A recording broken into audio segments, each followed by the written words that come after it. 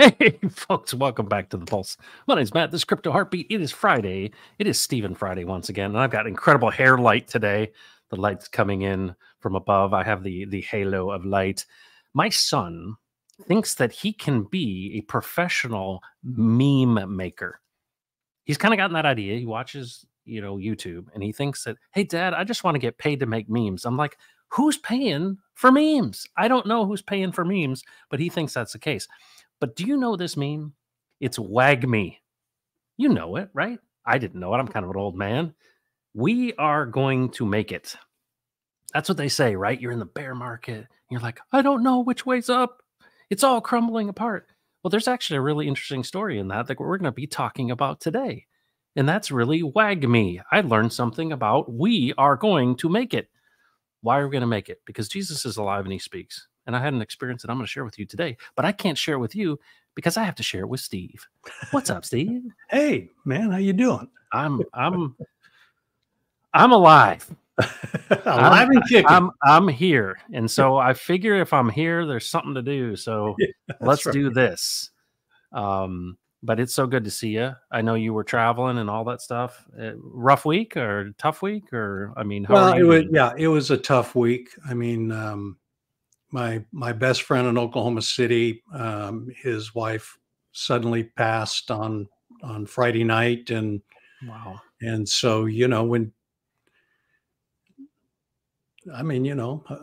you deal with that? How do you deal with it? Yeah. How do you deal with it? So it's, she's doing great. She doesn't think she got the short straw at all. That's right. So she's doing great, but it's the rest of us that are kind of, wow, now what? Because it's a major change in life for both, right? She's entering into a totally different way of living, and now her husband is now entering that in a different way, and so it was a little tough that way.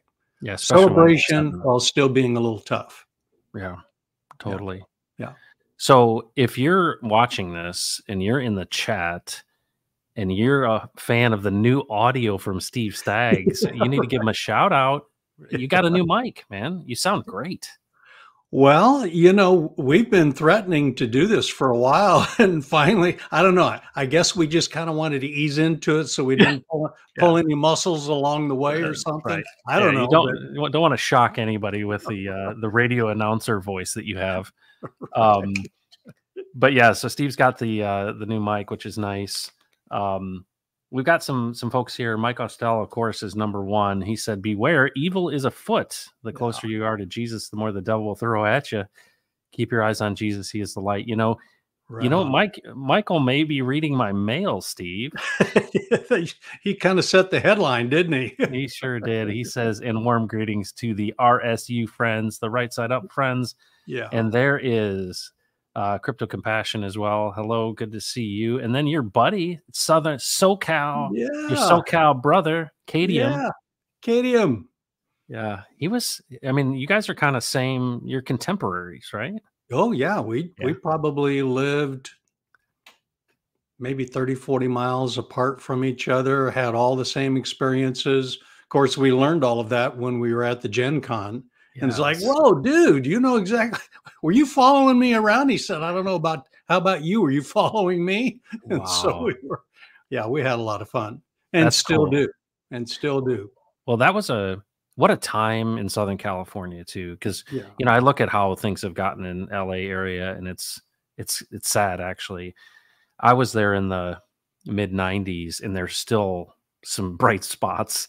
It was still pretty tough, but my understanding is what a time to be alive in this was the 70s, wasn't it? The 70s, the 60s and 70s. Yeah. The 60s and 70s. Yeah. What a wonderful time. A lot of good stuff happening out there. And it wasn't the LA of today. No, very, very different. And I write about it in the 60s, white paper, somewhat, is that literally within one summer, a tidal wave of influence came in that completely changed the entire dynamic of that area and the culture. and we're living the results of it today. And, you know, you see it in San Francisco, you see it here. I mean, it's just really bizarre. Anyway, Kadium and I were reminiscing about all of that and talking about it. So we have a lot in common. That's awesome. That's awesome. Well, welcome, Kadium. Good to see you. Hello to you. So we are, seeing the same today. That's right. Yeah. Okay, so you and I have kind of walked through some interesting things here over the last week, and it's been crazy over the last kind of 19 days here in January, kind of a weird new year. And I learned something really, I think really pivotal. And it's funny, like, you know, you're 51 and you learn this stuff, but, you know, I think you get glimpses of it, but this was probably one of the most, you know, what should I say? Significant, right? And really, like, I've understood a lot about what how things work. And so let me kind of recount that to you, and I want you to kind of share this perspective because I'm still kind of processing it, right? And there's so much to it, you know, when we talk about being able to prove something that's true. Yeah. So just for those that are watching, just dealing with some really significant financial issues right now. And I mean, I've dealt with these things before, but you know, it's in this process. You're trying to manage a business, you're trying to provide for all kinds of people, you're trying to advance everything, right? And there's a lot that's going on. And I think a lot of times, you know, there's different types of challenges. And, you know, what's funny is I think when you're in financial challenges or whatever challenge you're in, you think that that's the biggest challenge.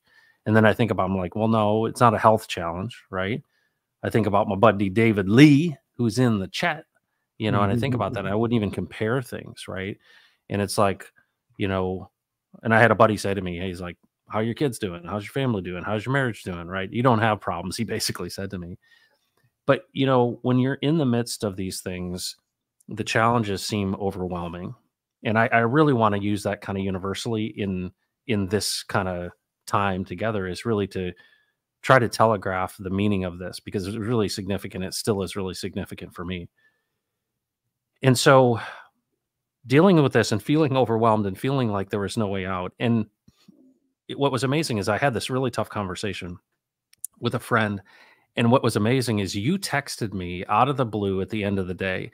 And we normally don't, like, that's not usually when we connect. And so it was for me really interesting that you at that exact time were like, hey man, you got a couple minutes, because it's just not how we typically do it. And I'm like, wow, that's, you know, the timing of this is really unique. And of course you said, hey man, how you doing? And I'm like, not so good. And you're like, do you mind telling me about it? And I tell you about it. And what was really interesting is I use the term, you know, I know Jesus has got it. And so I want to start there, Steve, is I think a lot of times those of us who believe and understand and have seen amazing things happen in this world, and we recognize and we articulate a love for Jesus, right? We're like, yeah, he's awesome. And, you know, and I think that in general Christianity, we would say, well, yeah, of course, Jesus is this. And it's one thing to kind of give it lip service and to kind of agree. And it's another thing for it to actually be extremely relevant, right, in the moment. And so I think, so you said to me, you said, I hear you saying that Jesus has got it, and you're right. However, do you got it that he's got it? And I didn't really realize, it took me about 12 hours to really understand what you meant there. And of course, Jesus just drove it straight home for me in a very gentle way. Yeah. What did you mean by that? So when you asked me that question, which was like the question I needed to be asked, what does that mean to you? Like, what did you see in all of that?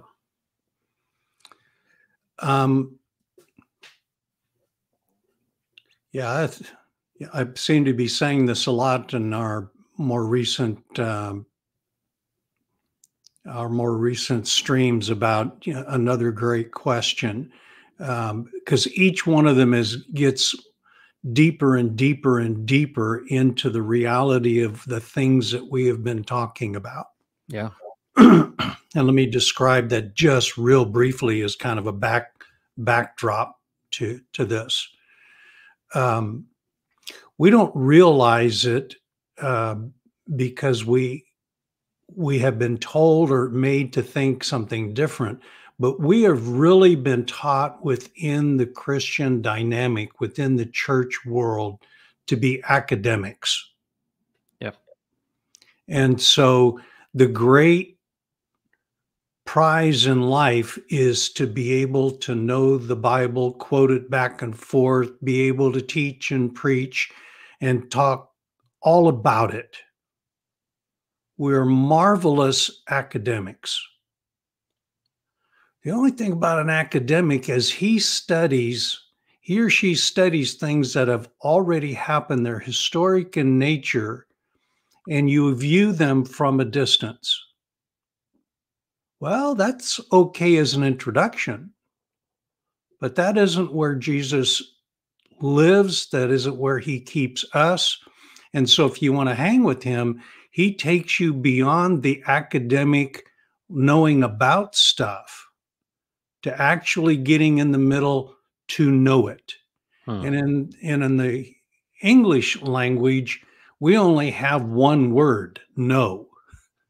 Now we have some synonyms like understand, or the deeper level of comprehend.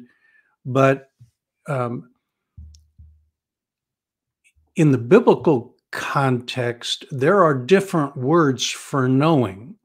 And one of them is to know by personal, firsthand experience. And there's a whole parable about that, and in Mark chapter 4, the great parable that you, has really struck home to you, where few of the disciples ran after him, said, "Okay, dude, what do you mean by this?" He goes in there and he says, "How will you then know all the parables if you don't know this one?" So if you know it by observation, how will you then get to know it by firsthand personal experience? If you don't know by observation and then learn by firsthand personal experience what this parable means. Yeah. Well, right there, our language doesn't have the ability to communicate that, but it is wonderfully communicated, in the Greek language. So now, what does that have to do with your question? Well, it's not a big stretch once you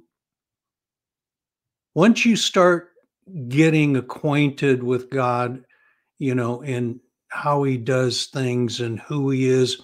It's not hard to say, I know he's got this. Right.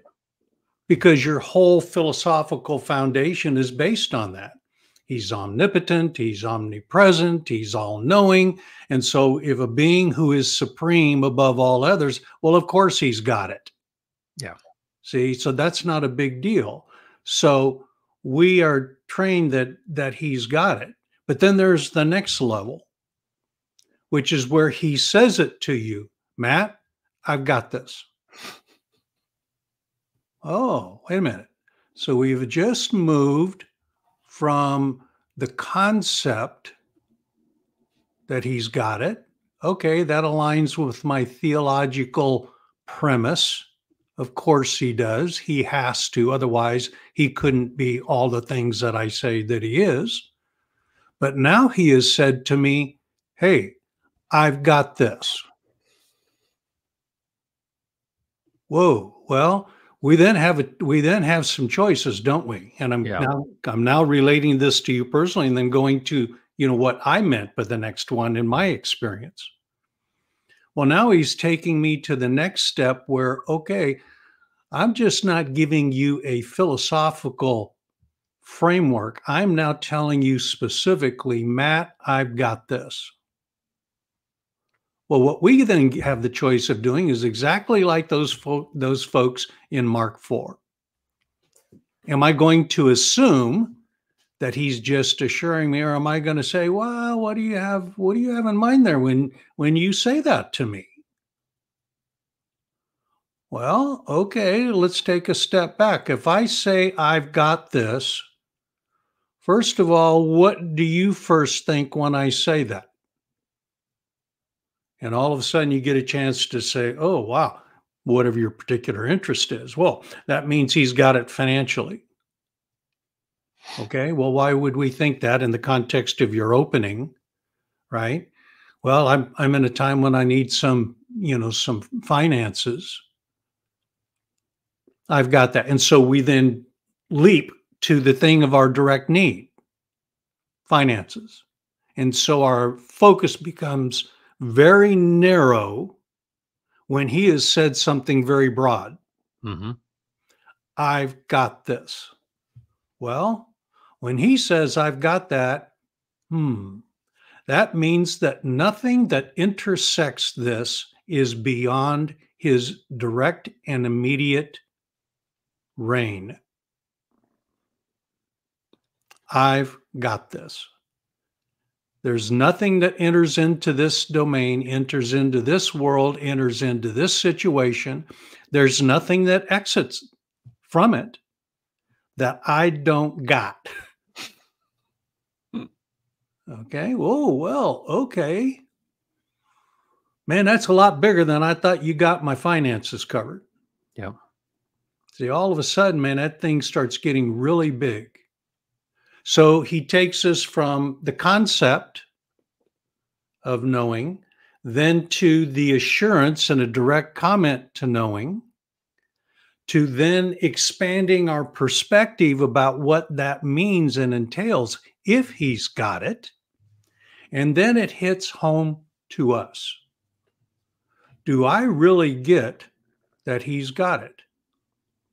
Or am I just transferring to him, he's got it, while I sit there in this state of total panic or confusion or wondering, especially that I've even heard him correctly?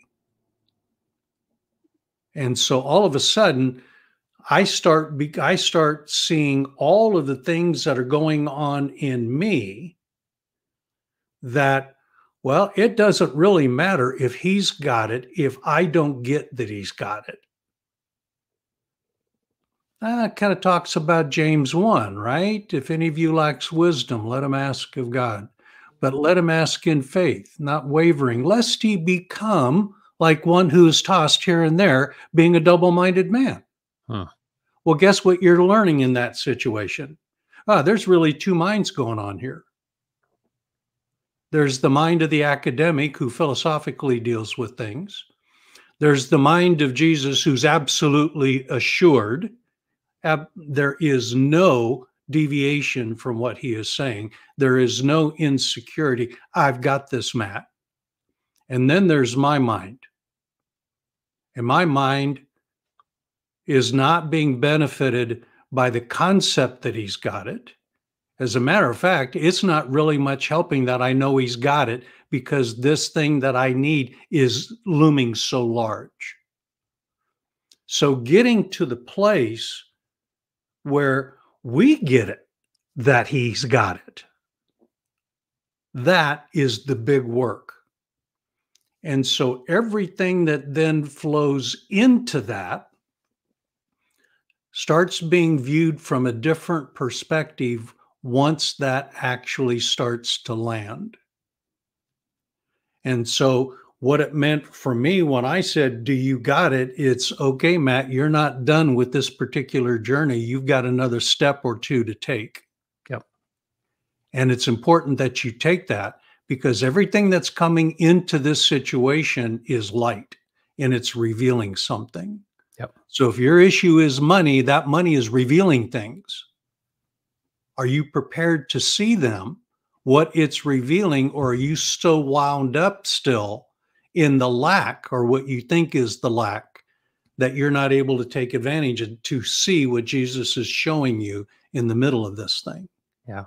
And so that's what, having gone through my own firsthand personal experience with this a number of times, I said, okay, man, this is it. And you're going to enjoy this once you get through it, because it's going to be profound. And you will eventually become just as secure as he is in his statement. You'll become that way as well. So that's what I meant. Well, Steve, what's funny is I think because you're so clear and disciplined and precise in your language, I think sometimes even when I listen to you, I'm like, I could imagine you sounding like you're speaking a parable. You Yeah. know what I mean? Because it is so clear and it is so precise. And I think part of the role I have to play in all of this is to say it back to you Yeah. in kind of, here's what I experienced. What we're talking about here to me is one of the most important things in all of creation. It feels that way to me because it's so profound.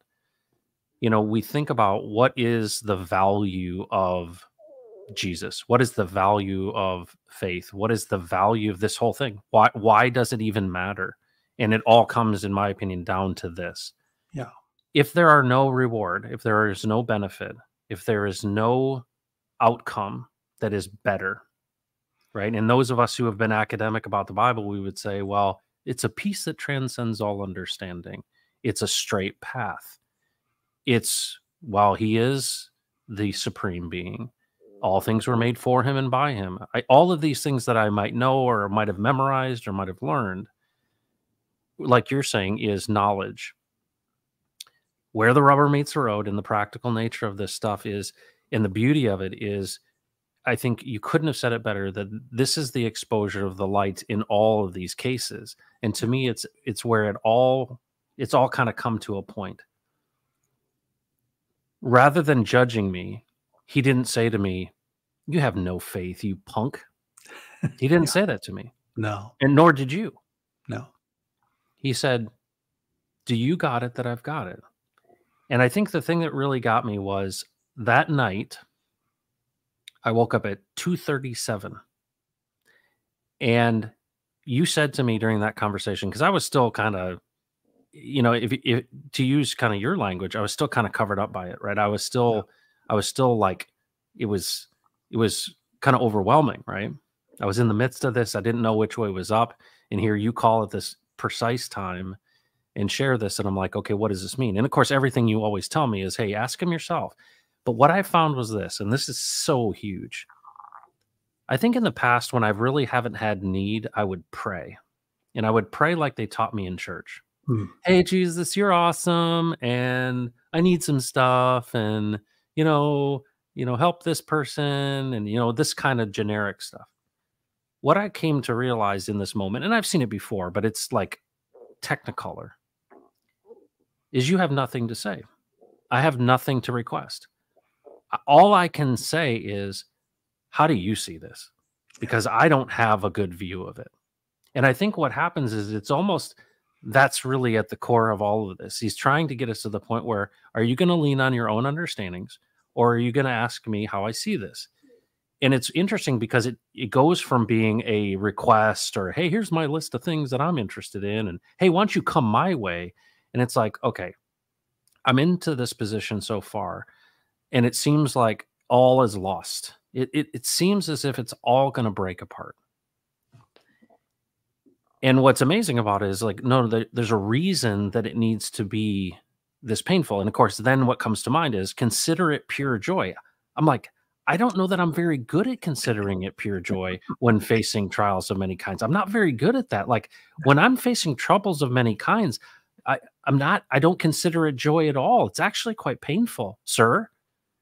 And what is amazing about this is I realized something really, really, really profound. And it was cool because you said to me, you know, and this is how I took it. You didn't say these exact words, but it's like you're too close to it. I literally, and we were talking about the money, right? And if you think about it, like you're right. We're so narrowly focused on this one thing. And Jesus' perspective is from a high place, right? Yeah. He is hell's going on. I don't know what the hell's going on, Steve. So Right. all I can do is go, you obviously see this differently than I do. So let me ask you, how do you see this? Yes. And he goes, that's the key. Okay, Yes. so now how do you see this? And what he put in my mind was that big lazy Susan. Yes. And if you guys don't know, there's this big round table in front of me, and in this is this big lazy Susan. And of course, if you've ever eaten at a table that's got a big lazy Susan, it's pretty cool because you can put the food on it and spin it around. right? And everybody gets to kind of share because you've got this big lazy Susan, right? So he literally puts the money on it. And in my mind, while I'm talking to you, Steve, he takes that and moves that away from me. So imagine it's right up close, and he pushes it all the way 180 degrees to the back. And so, you've heard people say you can't see the forest for the trees. And that's kind of what it was. It's like, all right, let's put this in its proper place. And so that was helpful in that moment, right? I'm like, okay, so yeah, I'm too close to this. So, and then of course you were like, hey, there's more to this. So, all right, if I'm supposed to consider it pure joy when facing these troubles, then there's a purpose in them. And what really struck home for me, Steve, was if I truly believe that he's got it, you asked the exact right question. Do you got that he's got it? And what's so cool is I had you're gonna love this, dude. I asked AI to give me an image. And AI gave me an image. He's like, I got it. You got it? I thought you'd get a kick out of that. Yeah, right. And it's really amazing because I did get it. And so I woke up at 2:37, and I've got it like this heavy weighted blanket, my CPAP, right? Old man crypto heartbeat, right? And of course you can breathe under that because you've got like a pipe coming in. And I literally am just like, all right, Lord, how do you see this? And this is what he says to me. He shows me an image of a plate, and that plate is glass, and that plate is falling onto a hard surface. The plate is transparent. It's made of glass, and it's falling. And around that is money. And of course, in this falling of the plate, imagine something falling that is almost like it's tumbling because of the wind. And I had AI create an image of that too. So let's look at what that looks like. Because I want you guys, this is so huge to me that I want to share it with you. Hang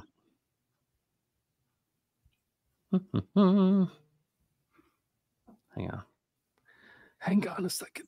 I got to pull it up here.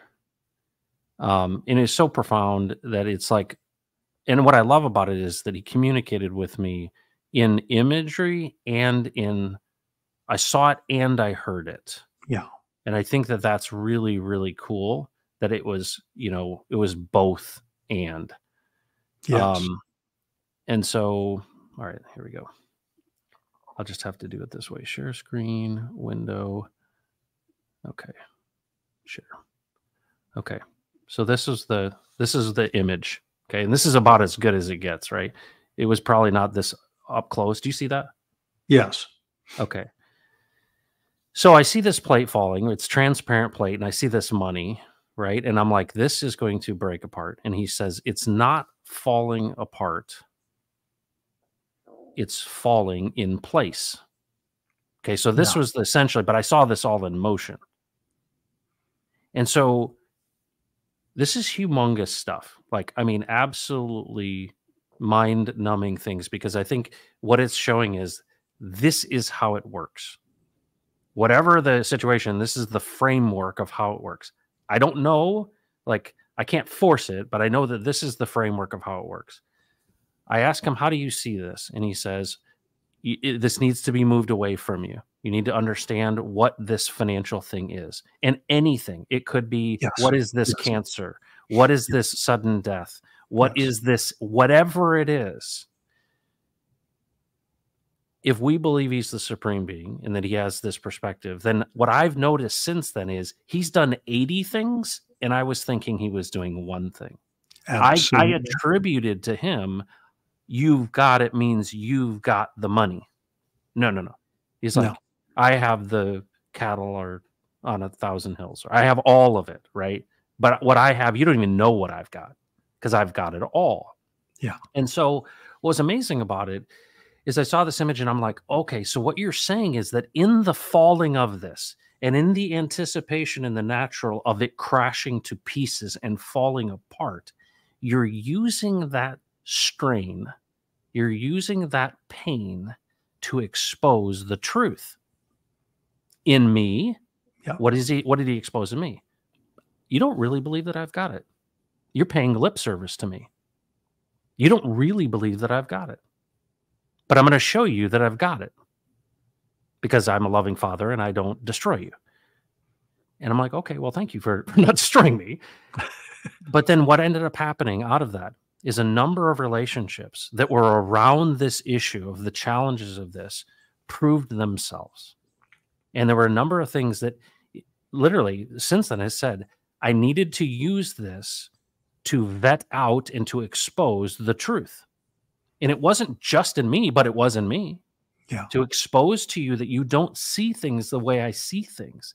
And it makes me humbled to go, I got to stop making a list for Jesus. I need to start asking him how he sees stuff. Right on. Because his seeing stuff, I can't even comprehend what he sees. But that's when you talk about, like, this is becoming real. Is he strategic? It seems such a simple term to say. Oh, yeah. Well, what do I think of as strategic, right? That's a strategic business move. No. The word strategic doesn't even fit. Doesn't even begin to touch it. It doesn't even begin. Yeah. It just touches the surface of how unbelievably faceted it is. But I had to understand, okay, it's hard to make the choice to consider it pure joy.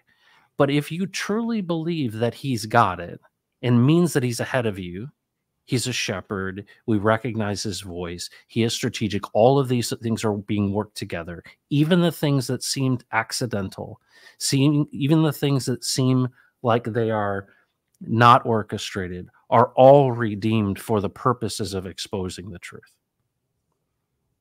And that's what has been happening. But what's beautiful about that is this is now becoming, it's now becoming clear. The pressure is still on, but it's almost like, how can someone have peace in the midst of torture? Yeah. Right. And you think about, what's the worst possible thing? Let's pull your fingernails out. Let's cut off your extremities. What is that? Can you? Yeah, he's got that too. And I'm like, that's hard to imagine. But what's interesting about it is he showed me, it's really weird.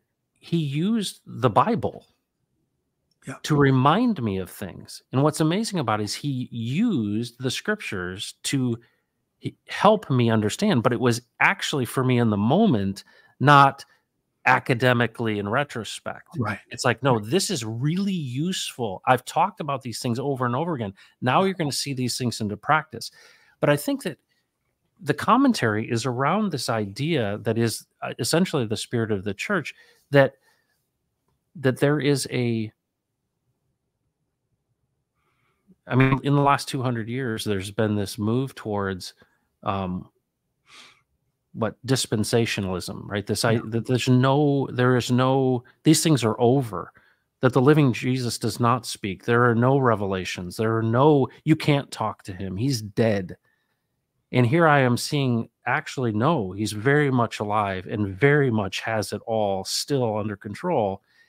And what's amazing to me is, like, I don't know that I have attributed to him that he cares about all of it at once.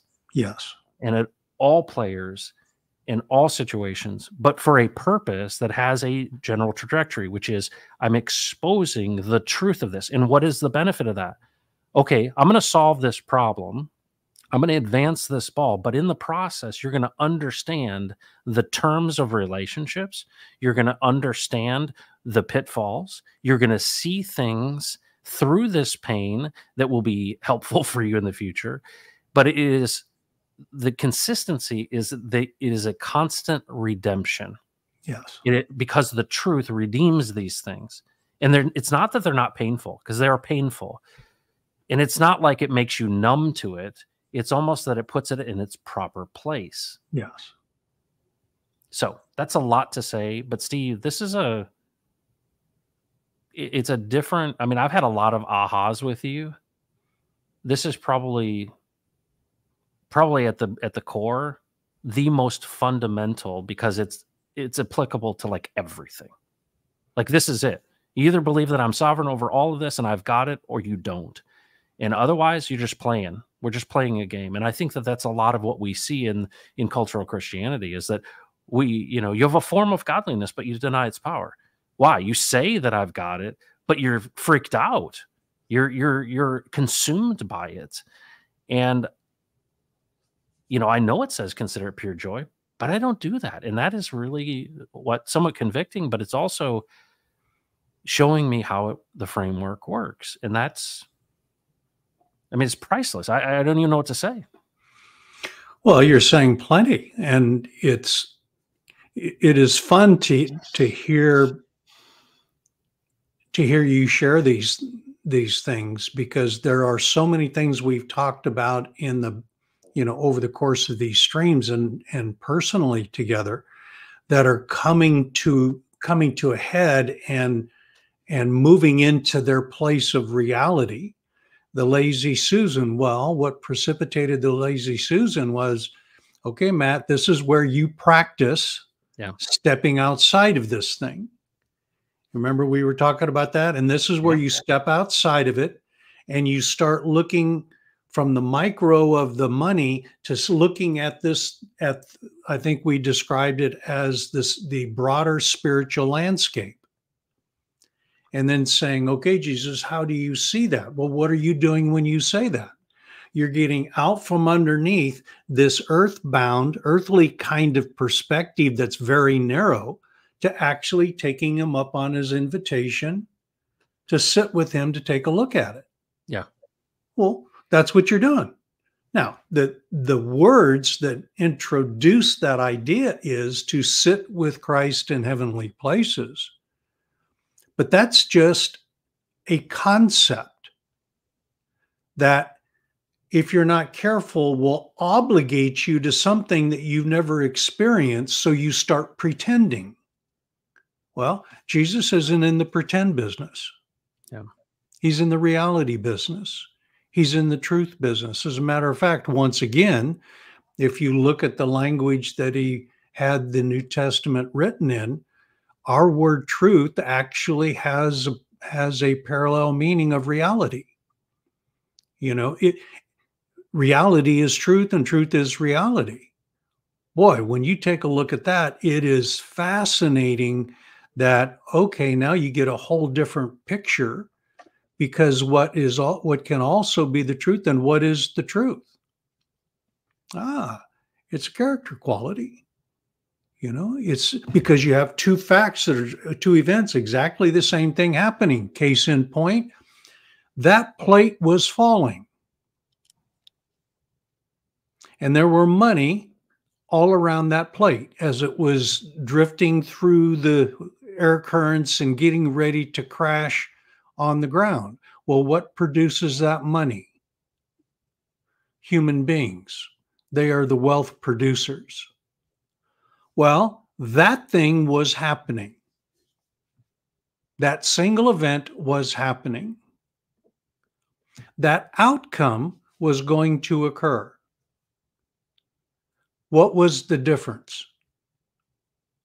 Your perspective and anticipation of what was going to happen, and Jesus's perspective of what was going to happen.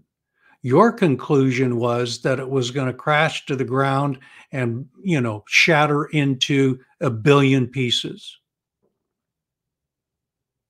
that it was going to fall apart. Jesus's perspective was, no, it's falling into place. Same event. Yep. Two entirely different perspectives. One is upside down, one is right side up. And he will allow us to take and choose whichever perspective we want. That's the liberty that comes to the Elohim man. He is free to choose. And what's amazing is we can choose to come to him. Yes. So I was talking to you on the phone, and my son was sitting in the passenger seat, and we got done with our call, and I had told him that because I was telling you about this. He said, it's not falling apart, it's falling in place. And Gage goes, after I got off the phone with you, he goes, like, how do you know that was Jesus? How do you know that he said that? Great question. Yeah, because I've asked you the same exact one. That was one of my first questions to you. I was like, hey, son, you're asking the right question here. Yep. And I said, it's weird how these things come to you, right? Because here I am, like now I'm telling my son about this, right? This is the expanse of this. And I said to him, I said, when you want to talk to me, do you go talk to the dog? And he's like, ha ha ha, Dad. Right? I'm like, you don't, right? When you want to talk to me, you don't go talk to the dog. And it sounds dumb, but it's true. Yes. And I said, so the question is this: how do I know that it's Jesus? Because I came to him to ask him. I didn't just in my mind make up some words and ideas. No, I came to him with an intent of hearing from him. So in our natural world, you'd walk into the living room and you'd come sit down next to me and ask me a question. You wouldn't go, oh, Dad's over there, I'm going to go talk to the dog about this and hope he hears. Yeah. And it was really actually kind of cool. I said, well, what is your intent? What do you want? And it helped me realize, what was I doing?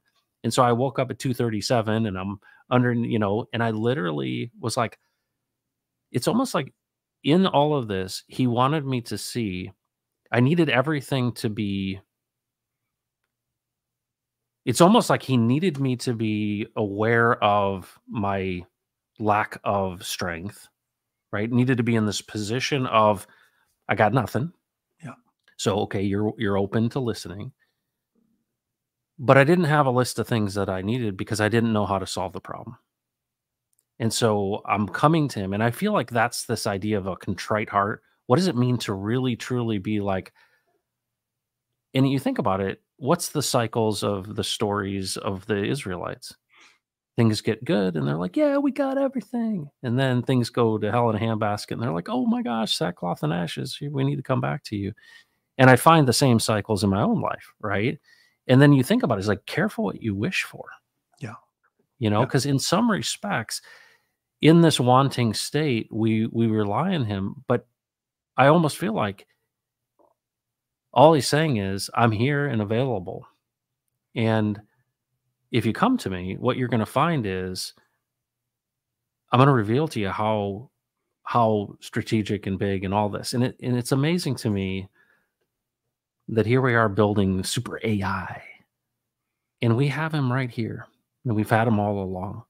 And men throughout history have gone to him and came to him.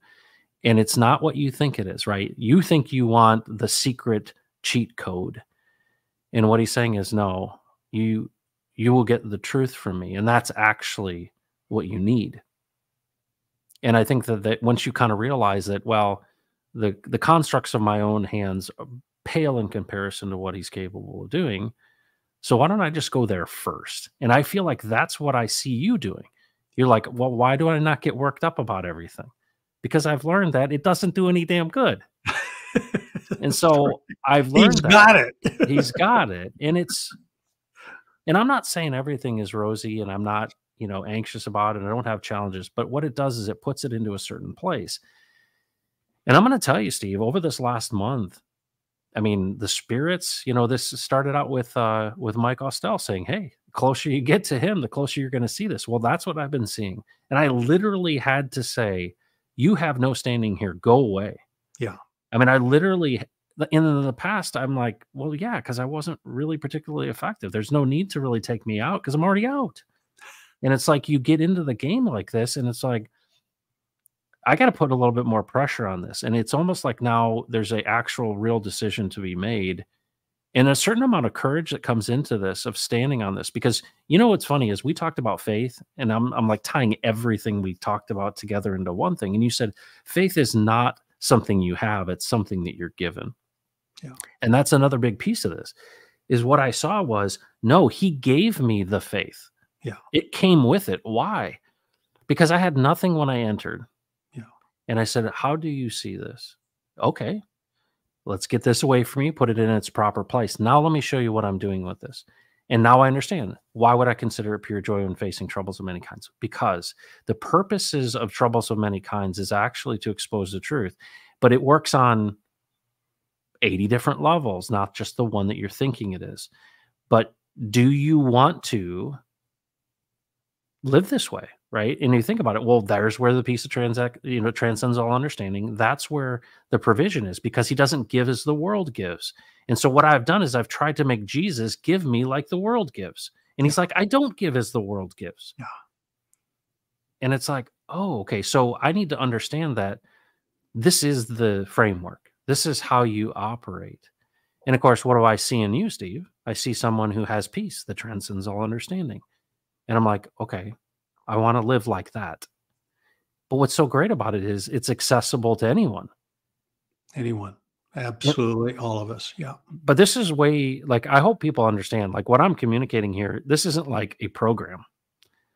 This is like, this is the framework. And it's almost as if everything that we've talked about, from the collapsing of the waveform to Jesus is alive and he speaks, it's all the same. It's his construct that we find ourselves in the midst of. And he's not going to get in the way of our freedom to choose. But he's so willing and available if we're willing to approach him. And there's so much benefit to doing it. Oh, yeah. It's his cosmos. Right. There you go. That's a good For word. God so loved his cosmos. Yeah. For God so loved the way he built this thing. All of it. All of it. Every bit of it. See? And it's self-cleansing. It is marvelous. I mean, you want to go another level with, please, now let's get this into the nitty gritty. Just use the eyedropper for me, please. Right. Yeah, Carter has learned to appreciate the eyedropper as well. Yeah. And probably like all of us, right? I was offended when he showed the drop, not just the eyedropper, but the drop. Yeah. I was offended until I experienced firsthand, by personal experience, the drop. Yeah. Okay. In the upside down world, we think in terms of the project. That's the number one thing for us, is the project. Not so in the right side up world. The project is nothing until the wealth producers get engaged, because the project is just a concept. The Hebrew writer says that which is intangible became tangible. What? Through what God spoke. By faith, we understand. Well, what does that mean? Apart from faith, we can't understand. Can't do it. Okay, then first question is, Jesus, what is faith? Well, Steve, it's not what you have been told it is. You've been told it's your form of believing. Yeah. And then if you unpack that even further, it is the belief system that you've adopted as truth. And then if you go a little bit further and see, he keeps going layers, and in those layers, what do we see? Oh, faith is really all about us. It's what we believe. It's all on us. No. You cannot understand a single thing apart from my faith. You can surmise, you can, create concepts, but you really can't understand. So by faith, we understand when he speaks to us. In that speaking is what we've called before, is this little packet of power called faith that enables and brings together virtually everything that he says to do. So it's moving from the intangible, just like what we see with the concept. With the creation. The concept is that began with a concept. So the same thing happens with the project. It's just a concept until what happens? Until Jesus speaks it. And then what does he speak? What does he then end up doing? He then mobilizes his wealth producers to actually create it. Oh, wow. Well, who was the wealth producer back then? Oh, I think that was called the Word, the Logos. And who was the Logos? The Logos came out of the Father. And what did he do? He created, so that everything was created by him. Apart from him, nothing is created that has been created. So now for us, we think in terms of the importance of the project. Yeah. Not so in his world. In his world, It's the wealth producers. So now how does that apply to the situation you just went through? Well, let's look at a little parable again. There's this parable about a guy who owns a field. And so he's got some work that needs to be done. So he goes into the marketplace and he sees all these people hanging around, all these guys. And he says, "Hey, man, why are you just hanging around here?" We don't have any work. Nobody's coming here to offer us work. He says, "Hey, I'll offer you some work." Okay. I tell you what, if you go work in my vineyard, I'll pay you a denarii for the day. They said, "Cool, man. That is awesome. Compared to what I had, that's a bonanza." Because I went from 0 to a bunch. So he goes, and we know the story. Then he goes into the marketplace again. And the first group, he worked with them on the basis of an agreement, of a transaction based on a quantifiable amount in exchange for the labor that they provided, a denarii. Each group after that, the mechanism of currency was his word. I will pay you what is right at the end of the day. And they said, "Oh, okay. What is there?" There was a transition from the quantifiable amount to the unquantifiable goodness of what is right. Well, at the end of the day, you know the story. He said, "Hey, let's have beginning with the last, let's bring them up and I'll pay them." Now, why in the world did you do that? If you wanted to avoid a controversy, why didn't you just bring the first boys up? Wow, okay, dude, you're wrecking my head already. All right. And so I paid him a denarii. And the next group who came in at 3, a denarii. And the next group that came in, a denarii. And finally, the guys that worked all day long, bore the heat of the day, he paid them the denarii. And they got pissed. The very thing that they were excited about in the beginning, when he gave them what they asked for in the quantifiable amount, they end up being pissed. I hope that language is okay in this audience, right?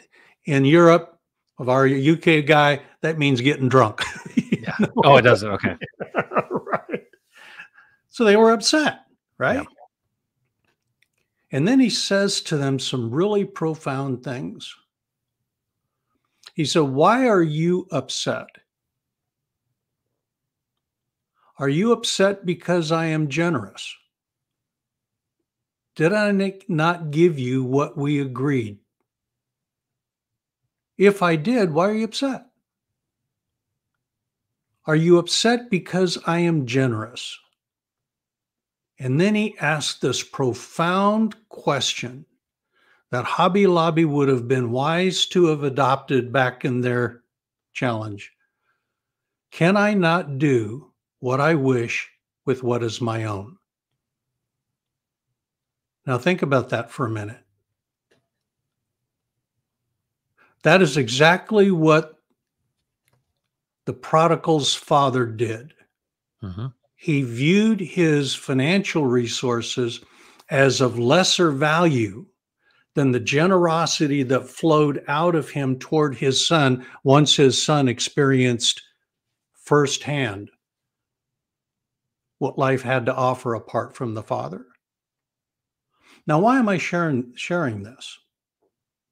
Because in your world and in your project, it's not the project, it's not the new economic order, it's not crypto, it's not decentralized, it's not even finance. It's the wealth producers who are going to be involved in materializing that project. And there will be some who will deal with you only on the basis of a quantifiable exchange of resource. I will provide you the resource of my labor in exchange for a fixed amount of dollars or whatever in return. Well, They have a role to play in the vineyard, but they have chosen their mechanism of exchange. They have set the terms of their relationship. Well, do you think that's important for you to know that? Yeah.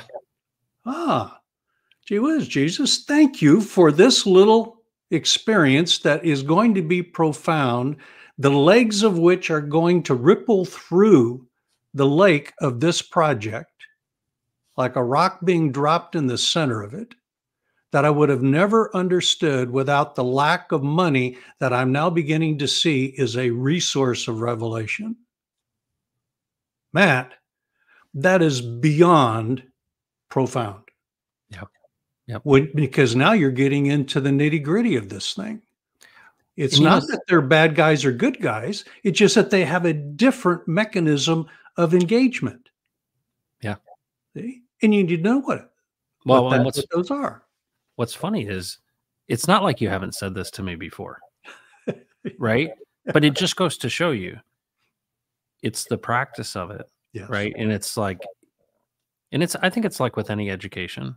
Yes. It's like, okay, I can understand it, the philosophical, I can understand, but it's really in the practice of it that you go, okay, now I understand how it works. Yes. And the patience of God with us it's overwhelming sometimes. And the grace that comes with that. It's like you're patient. And of course, I guess that's the beauty of being able to see all angles and not having time as a constraint. And I appreciate that because I think one of the things that I've realized in all of this is that there's so many people in this upside down world that we've kind of, as the world gives, have thought and believe that I'm alone and I have to get mine. Yeah. And in that process, and this is where the whole feeding of the 5,000 and the unlocking of generosity comes in, is that it really feels like you're alone. And I felt very alone. And Yeah. it feels like it's going to shatter. Yeah. And it's like, if I don't do something, Steve, if I don't pull up myself by my bootstraps, or if I don't do this, I don't know what will happen. And you get struck with fear. And it's interesting to think, what is this provision? Well, at the very core of it is, I will give you something different than the world gives. And when I give you that thing, that packet of faith, and you think about this, people talk about in the New Age world, they talk about manifesting, right? And what is the core of that? It's this idea that if I tell myself enough times, right, I speak to myself enough times and I make a choice, and there's some very practical things about what do you want? Sure. And I was thinking about this as like, well, what did I want when I came to Jesus? I wanted his perspective. I didn't want his money. But it's like, that's where I needed you to be, because you don't realize that it's not, and you think about Solomon's commentary around wisdom and what it actually is. Don't ask for the riches. Yeah. And what did I gain from it? Well, you gain a perspective. And what does that perspective do? But it enables this wealth producing creation. And I think that what's really interesting is, without me, you can do nothing. Well, nothing of value. Yeah. I mean, I can chop a tree down. Now, you could potentially say I can't even breathe or exist without him, but let's just assume I've got some choice to chop a tree down. But there's this difference, and I think it's really incredible, is that if I were to go regularly and sit with him in this high place and to say, all right, how do you see it? And it has to be built on this premise of Jesus is alive and he speaks. All right, well, how do you see it and what's next? Well, then you can know that if he's got it and you know that he's got it, that whatever he speaks will happen, and you can take it to the bank.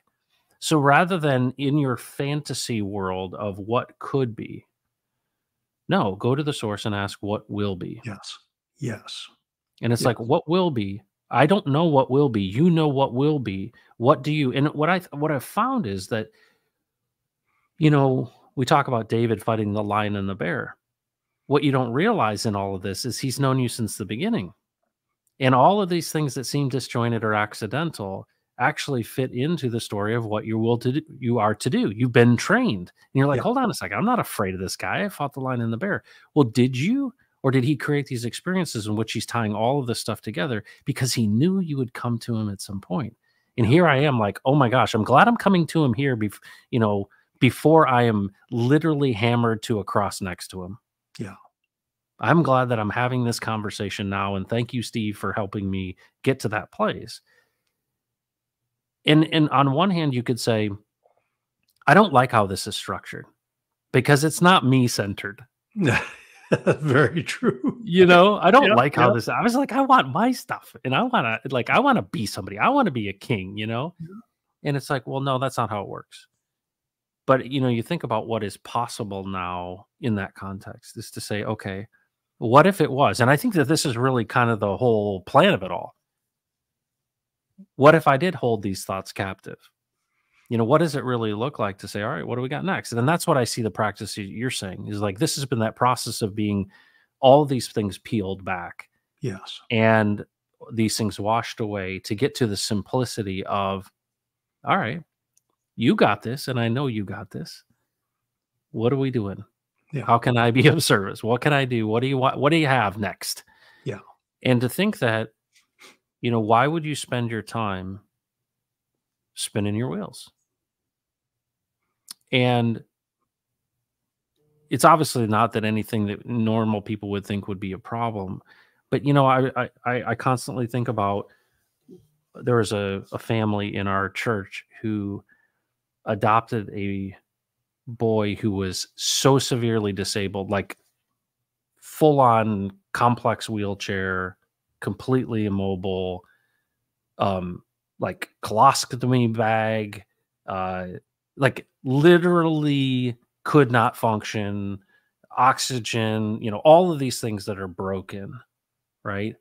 And they adopted this child. Like the most, most people would say, not sure that we want to add that to the list.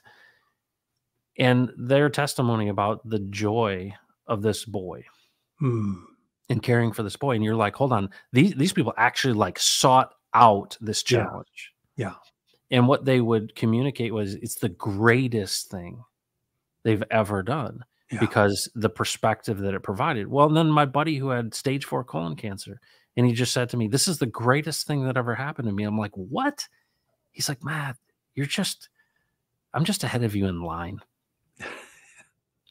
And I'm like, really? He goes, yeah, it's the greatest thing that ever happened. I'm like, okay, I don't have that right perspective. But now that I see this, and it's like, well, thank you that you would reveal this in something that's not the death of a child. Yeah. That's not something that is like literally just deep, deep, deep cuts of wounds. And so having that perspective, I'm really thankful for that. Has it been resolved to my satisfaction? No, it has not. Yeah. But I trust that. And this is really the ultimate piece of this is he's given me the faith, which manifests itself in a peace, right? That's what I have now. I have peace that he's got it. And that the things that need to be exposed will be exposed in me and in others. And it's like, okay, well, this is how you know the purity of this next step of creation, right? The wealth producers creating. So hopefully I'm just trying to say back to people kind of how I see it in this tangible sense, that it's very difficult to see these circumstances that are right in front of you because they're so close to your face that they're overwhelming. Yes. And for you to call when you did, and for you to say that is exactly what I needed at the exact right moment. And then it just kept blossoming, right? And it even continues to today. For example, I'm like, well, why was it a plate? And he said to me, it's transparent. He says, the money is going to be sitting on a transparent. I'm like, is that the blockchain? Yes, it's transparent. My money is not going to be hidden. My money is going to be exposed and accounted for in the light.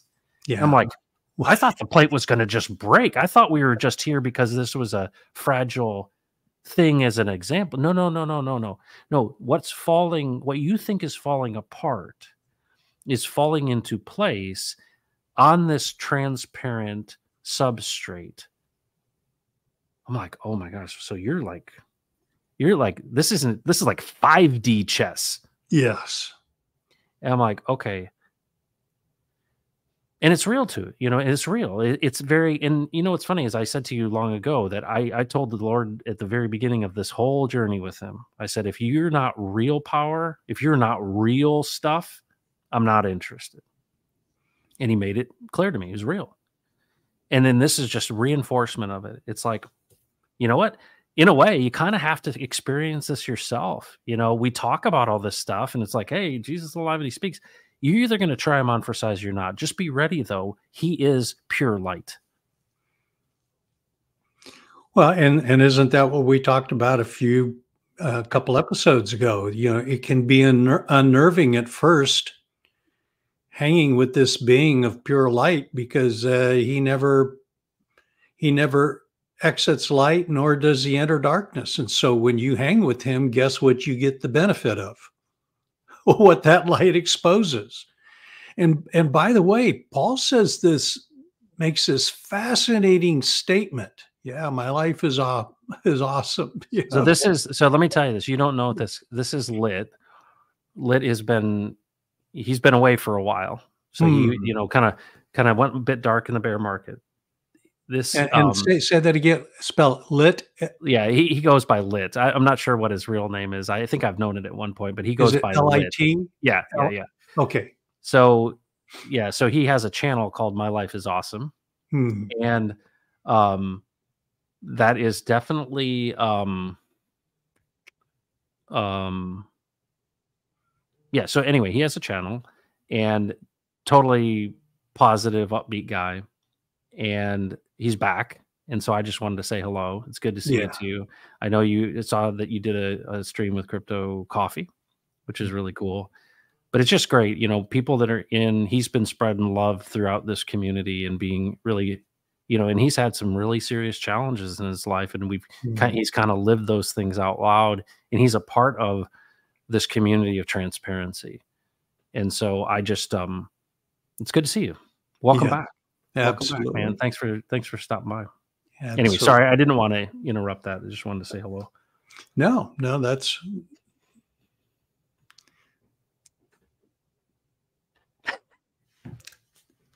Jesus says what we talked about a few episodes ago was this light thing, right? Yeah. And then on the heels of that, we were talking about, that, hey, when you start hanging out with this guy, I mean, he's light. And Paul makes this fascinating statement where he says, all things that are visible are light.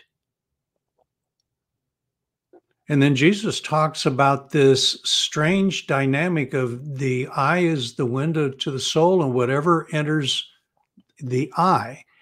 And then he says, hey, if the light that is in you is darkness, how great is the darkness? So he starts talking about a dark light dynamic.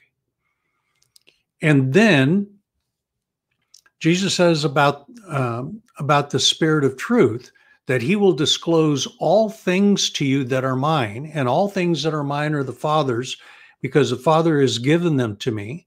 And then he says this, and he will reveal to you, he will disclose to you what is to come. Yeah. Well, Matt, you have just experienced that. Yep. So you have experienced all of those various things coming together, each in each sentence, each part in this thing we call the Bible, through various individuals.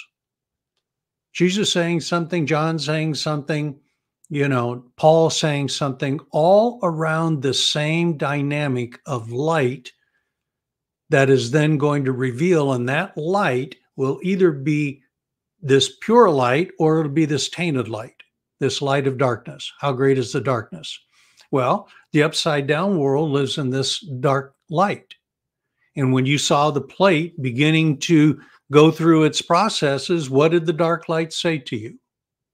It's gonna bust into 1,000 pieces. And oh man, when it does, and you never said this, but this is almost universally. And what will people think about you when that happens? It's Because you're humiliating. talking about Jesus and you are going to end up looking like a fool. Yep. It's turned, and that's the characteristic of dark light. It always turns it inward to us to condemn, to criticize, to do all of those things, to sever the relationship that we have with Jesus in that experience. And so you stepped outside. The picture that Jesus gave you, specific and unique for you, was in the Lazy Susan. Let's get some distance on this thing so we can see it for what it is. And Matt, here is now what my light looks like. This thing isn't falling apart, it's falling into place. And here is what is to come. You're about to pick your team.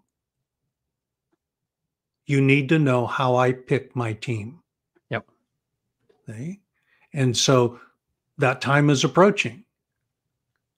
And money will be an outstanding light to reveal how that person is relating to the light of money. Because it's going to be visible. Well, what did he tell you?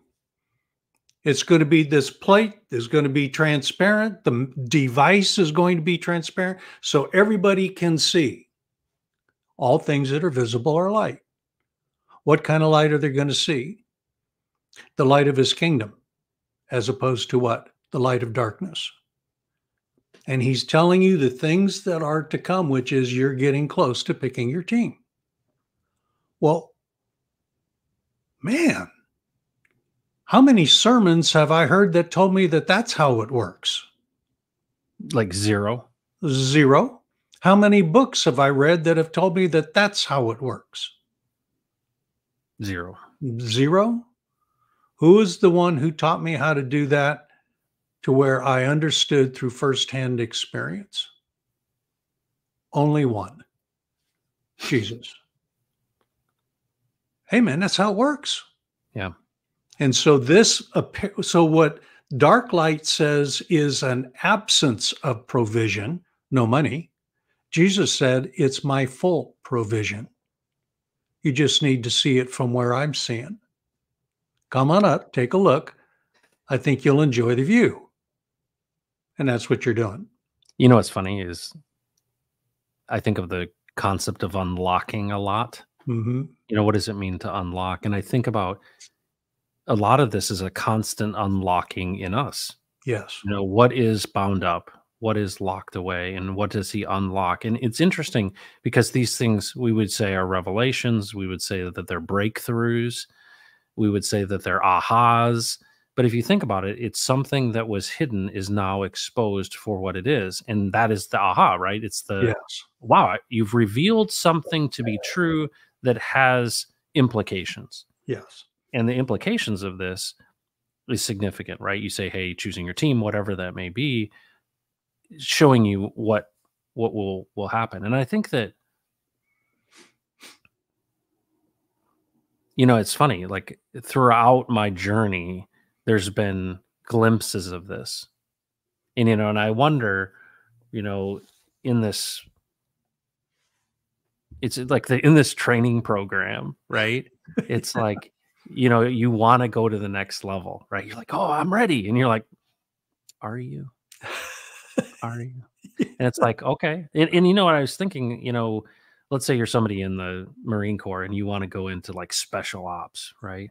And you know, you've seen the videos and you've heard about this thing, but you have not experienced it yet. And what you don't realize is the games that they play, right? Yeah. They lock you in a box for 48 hours or whatever it may be, and the whole thing to break you. And, you know, what is this revelation that you have in that process? And that's man-made, right? But we can use that analogy of to say, you need to understand the separation between your what you think is possible and what is really possible. And I feel like there's something happening here that's very much like that. You think it's of benefit to be firmly grounded in this reality as you see it. But what you don't see is what I see. And that, all of these things now, the indicators are like, oh yeah, you did say the battle wasn't between flesh and blood. And you did say that, there's a lot that is unseen and that we see it dimly. And, that's, I think, the really interesting thing about this is that, we talk about what does it mean to share the gospel? Well, if I kind of back out from that right now, all I really think that you can possibly do as a man is try to use limited words to encourage people that there's something really great that they could experience if they approach them themselves. Yeah. Right. That you can't hand to me what he's handed to you. Yeah. Like, you can hand to me encouragement, you can give me time, you can bear burdens, you can do all these things. But once you have seen it, that light, if you will, one, you don't have the words to describe it. You can't articulate. And it's designed perfectly for you. But I go, well, why? And here's my question for you. Was it always planned that this would be the time? Is this the timing of the revelation because of what's coming next, right? This fullness of time is that I've prepared you in advance, and now I see, oh yeah, I fought the lion and the bear, and all these things are coming together. And it's like, or is it like, you're really slow? You're really a dummy. And I've been yelling at you through my word, through everything, and you still haven't gotten it through your thick skull, you punk. And I don't think that that's the answer. But it's almost like, is all of this actually coordinated in the fullness of time because of the time that is to come? What are your thoughts on that? Because sometimes I feel like, man, what a thick skull I've got. No, that's that's in the vocabulary of our dark light concept in the upside down world. That's the way, that is the discouragement that comes from the dark light that allows you to see something, but when you see it, it really isn't reality. It's not the truth. Right. It is a perspective that is implanted through the words and the concepts that has no bearing in reality until we choose to accept it. Then it becomes our reality. So no, we're not dumb and thick and our, we are products in this context of how we are choosing to live. And I just can't emphasize that enough, Matt. It's not becoming a brilliant decision maker. It's learning to make one decision. Do I want to run solo? Or would I like to hook up with a partner who's pretty good at what he does? It's no more complicated than that. And then once from there, the rippling effect of that simple decision is literally mind-blowing. And you're describing it throughout this entire, episode. Well, and now that I think about, what's right in front of me now, it's my son, right? My son's sitting there going, "Did he really say that, Dad?" Hang on, I'm going to sneeze. Yeah. Yeah. You sneeze, I'm going to close my shades. Okay, sounds good. The sun is being in a weird time. Yeah. In where our property is located. It's so, this is kind of, actually, we can kind of open a new chapter in this story. Here you are, more experienced man, taking your time out for me, right? I have a son, I have kids, right? You have son, kids, you have all of these things. You're a grandpa as well. And, here's my son asking these questions, and I think about, I never had these type of conversations with my dad. He wouldn't have had context of any of this stuff. But it's such an interesting thing to think, here we are talking on a stream. There's 17 people on this channel. There may be more on Twitter and on the other channel. And people may, watch this over again. But The questions that I had at the very beginning, I'm sure the questions that just like my son has. Yeah. Hey, how do I know that it's him and all that? And so here's the interesting thing. So I wrestled with this when I first met you, right? You're like, well, just listen to him. And I'm like, well, how do I know it's him? Right. Which is, I think, the common question like Yeah. most people ask. I mean, I remember talking to Cadium and he's like, how do you know it's him? And I'm like, and of course, he gives you these analogies. Here's the thing that's interesting, Steve, and I think that this may be helpful to other people who might be wanting to try this on for size. Mhm. And tell me, like, help me explain this. When I went to him, he gives me personally, and I think that this is custom designed for us, and it may be different for different people. But he gave me a picture first and then gave me words. That's how it worked this time for me. Yeah. I'm not saying he's not going to be audible and go, and speak from the mountaintop, but it's been pretty consistent that there's always been and maybe that's just how he works with me and the temperament and all this to say, I know you understand these analogies, but I'm going to give you a word picture that has a lot of things packed into it. And I'm going to give you a statement as well. And the fact that it's really interesting for me. You would say, hey, you can have this conversation at all times. You could have it right now. I feel like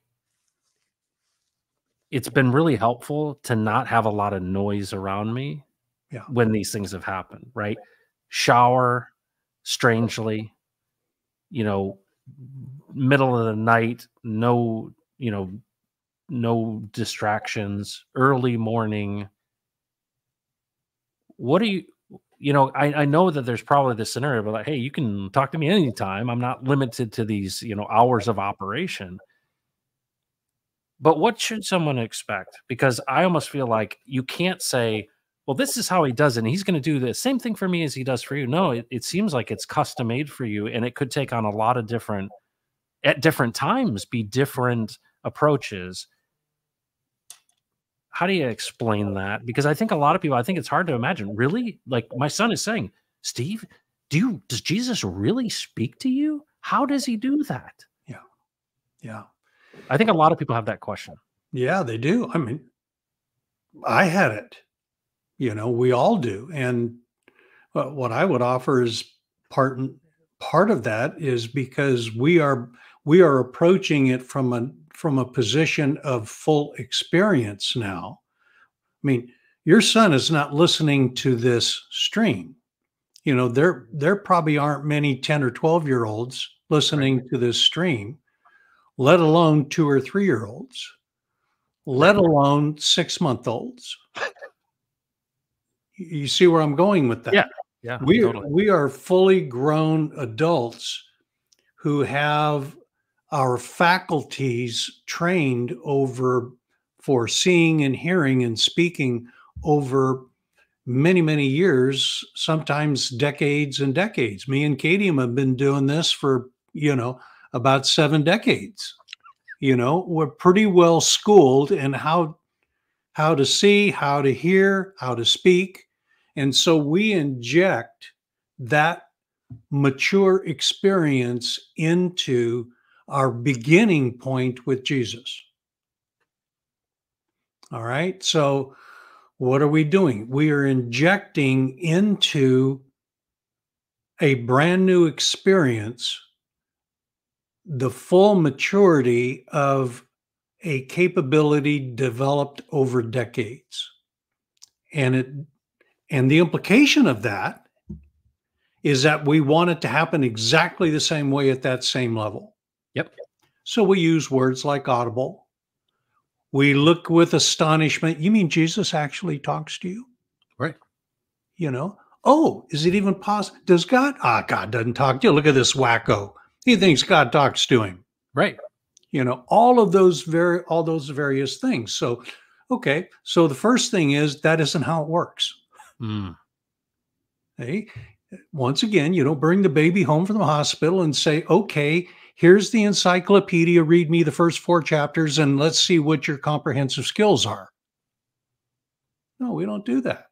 We start from a very basic point with the idea of elevating the child from where their beginning point is of having no experience or skill set developed, even though the capability is there, to eventually bringing them along to where they can have a mature means of not only speaking, seeing, and hearing, but also comprehending the very things they speak, hear, and say.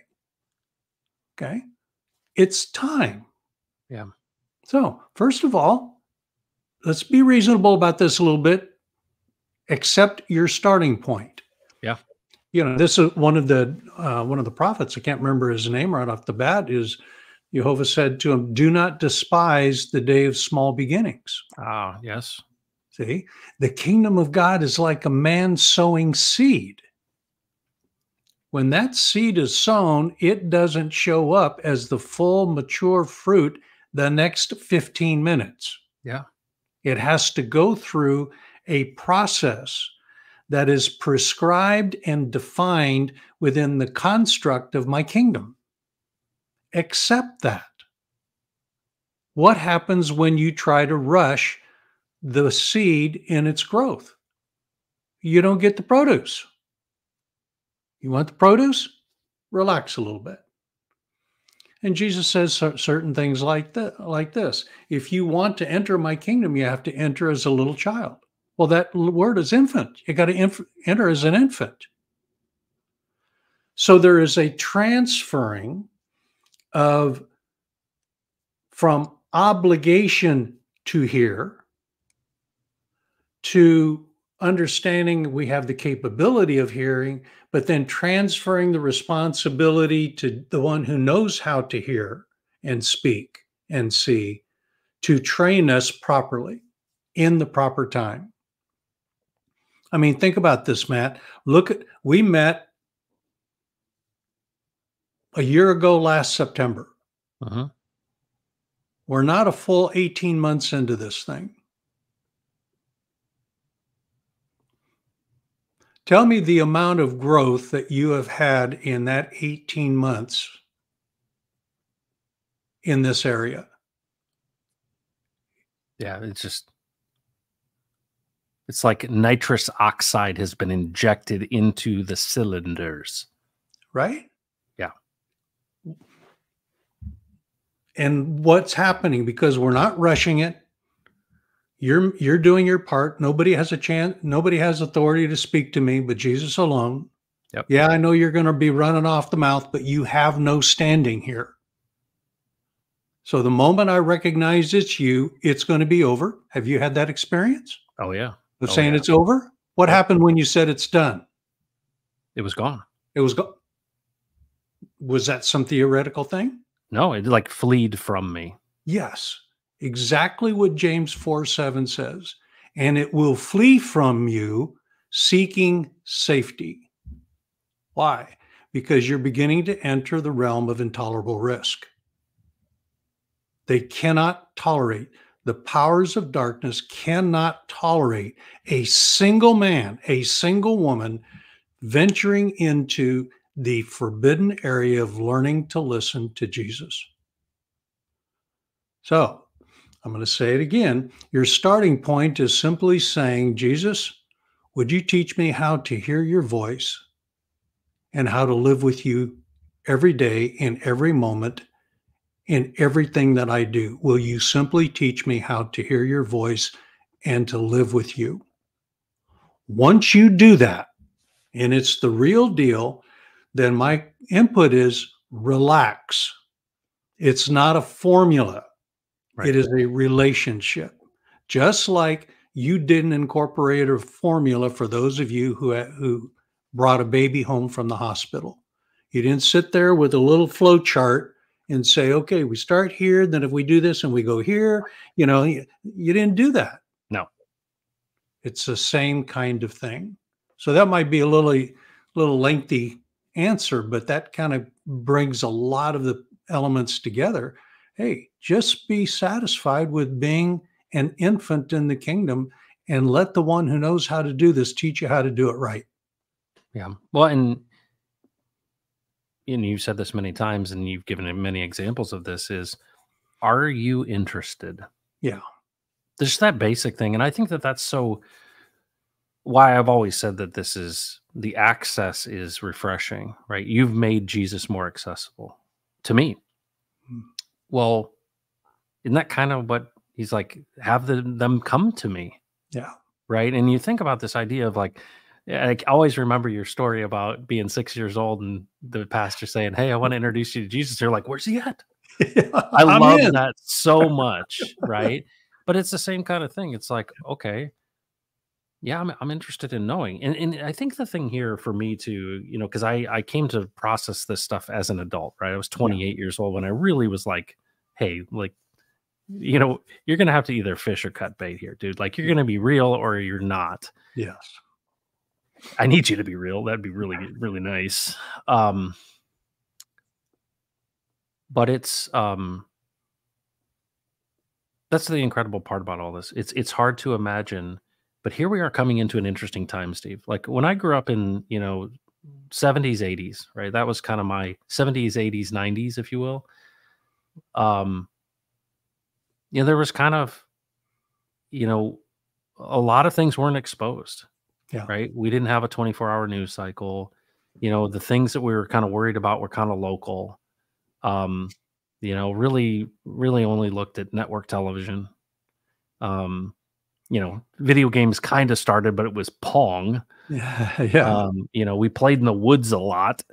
Um, it was simpler times, and here we are. And I think that as we have access to more of this, and, look at the World Economic Forum, right? Maybe we can transition to like today stuff.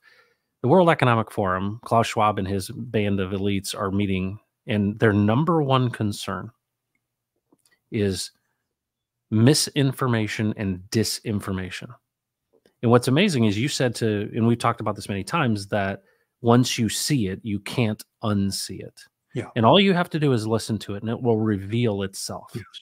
Okay. And, I'm like, well, how does that work? Now I understand how that works.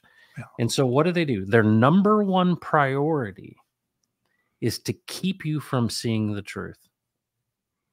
Their number one priority is they're saying this misinformation, disinformation, which is literally, in my opinion, we don't want you to actually know what's really going on. So our agenda is one of censorship. Yeah. We want to control the narrative. And you think about this. What is freedom? What is pure light, if not probable truth? Yes. And, and I think about guys like, I admire Tucker Carlson because he's like, well, why can't we just ask any question? Why can't we probe it to the very, very depths of it? Why aren't we asking these questions? Why is anything off limits? And what's really neat about that is that's actually reflective of Jesus. Like he's okay. You can ask him anything. Yeah. And I think that that's the thing that's really interesting about this is it's shifted from requests to questions. And I think there's something really big about that. But when you see, and I'm not just trying to say that, Klaus Schwab is the devil. I'm saying there is a group of people who have gone their own way. And when you think about the simplicity of this is you said, do you want to do it on your own or you want to do it with the guy who made it all? Right. And you think about that. Well, that's kind of the thing that he preserved. You can go your own way. But it also seems, Steve, like there are the spirits of darkness that don't have authority will try to get your authority and try to essentially convince you and potentially offer you things, just like when Satan tempted Jesus and said, hey, you can have all of this. He's like, nope. He resisted that, right? That temptation of no, man does not live on bread alone. But all of the promises that were given, it seems like Jesus modeling that behavior to say no. And now I understand like why is the first commandment the first commandment? It makes 100% why it's number one. You should have no gods before me. Why? Because that's what you're going to find in this world, that there are so many things that are going to try to be gods before me. And what do we see? We see people across the world who, in a way, I was my own God. It could be a number of things. I could say it's money. I could say it's relationships. I could say it's whatever, insert drugs, insert whatever. But then there's also the spiritual side of things that you realize that, hold on, the whole idea of this is to make you ineffective and not be in the game. But to think that there are those who have aligned themselves with these forces and have been given power and have participated in that scarcity model and in that left-hand side of the slide and in that scarcity thing, and have participated with it. And and I think a lot of times they don't realize or recognize that they are agents of that darkness. So I feel like the implications of all this, when I reflect on the 80s and 90s, and now I look at today, the timing of this is there's a role that we play. And the more and more I think about the money falling onto the plate, it's not about the money at all. No.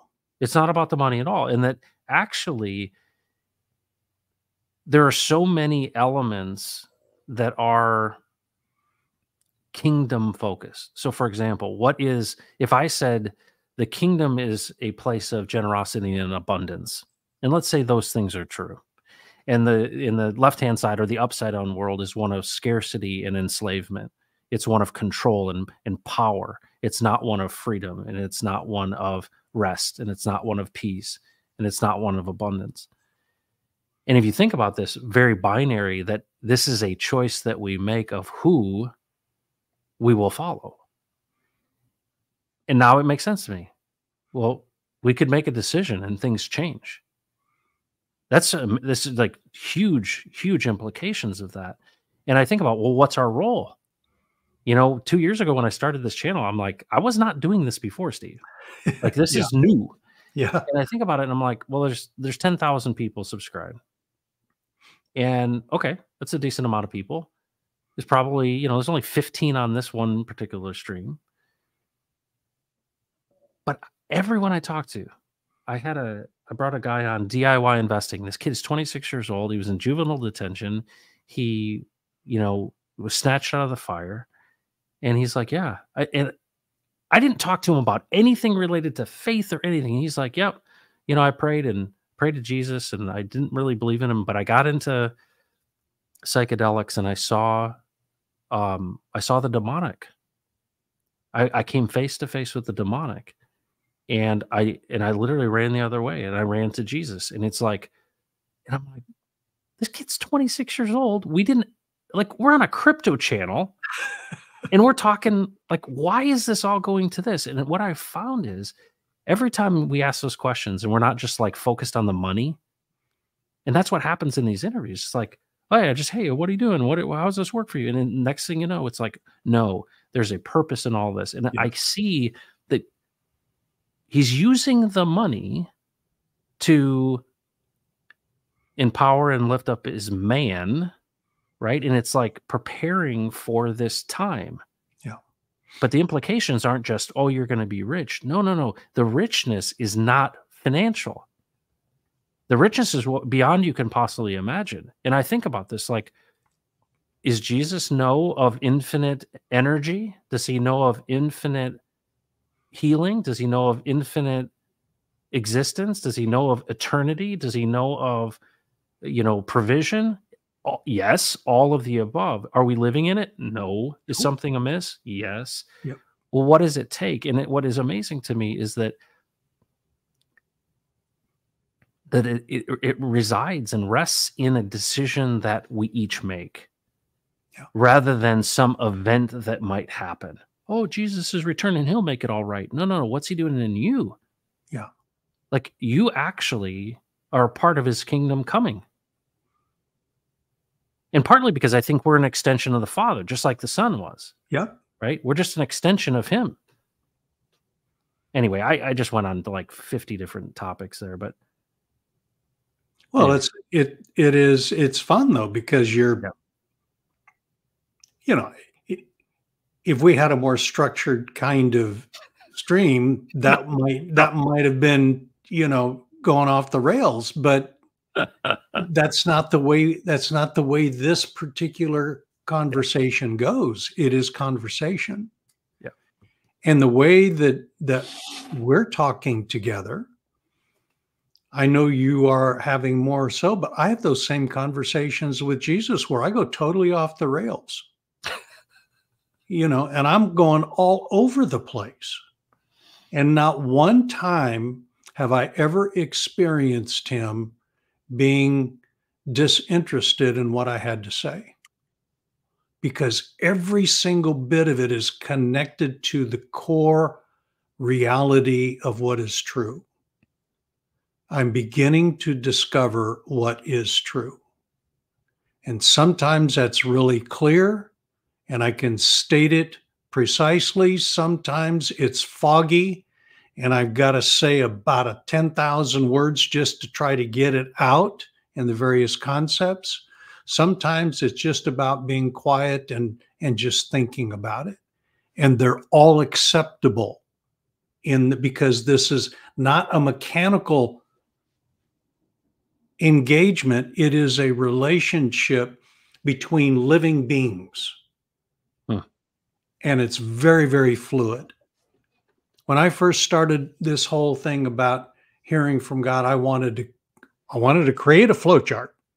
Yeah. I wanted to create a mechanism. In fact, I taught for years. There's certain friends who have been with me way back in the early 80s when I put together these teaching seminars called Hearing from God. And man, that was really great stuff. But I was simply describing what my own experience was, which there wasn't anybody talking that way back then. Yeah. And I tried to make it a mechanical process or take it to a mechanical process. And once I started going in that direction, Jesus shut it down.